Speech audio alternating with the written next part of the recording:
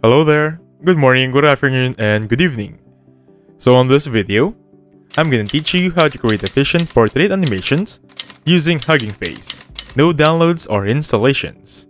Now you're gonna see this website right here. Now once you're here, this is the sample we're gonna create today. Let me just replay it. So as you can see, that is a photo before, and this is the entirety of what happened. So that is the original photo, and then turned into a moving photo. And that is the applied motion. Or, in reality, this is the final product.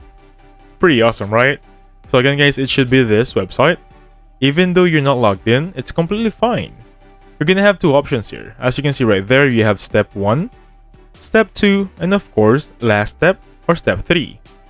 So for step 1, you can choose photos from their given examples, as you can see right here. Or, basically, you can upload your own photo. So I'm going to use this photo of a dog that I got from Pixelbay. And on the right side, for step 2, just choose which one of the samples you're going to go with. So I think I'm going to go with this guy right here. Or, I think this one right here has some pretty good movements. Pretty awesome, right? Now since you applied this one and the first dog right here, simply click on Animate Now. As you can see, there is a limit for 45 seconds runtime. This will take around technically 45 seconds.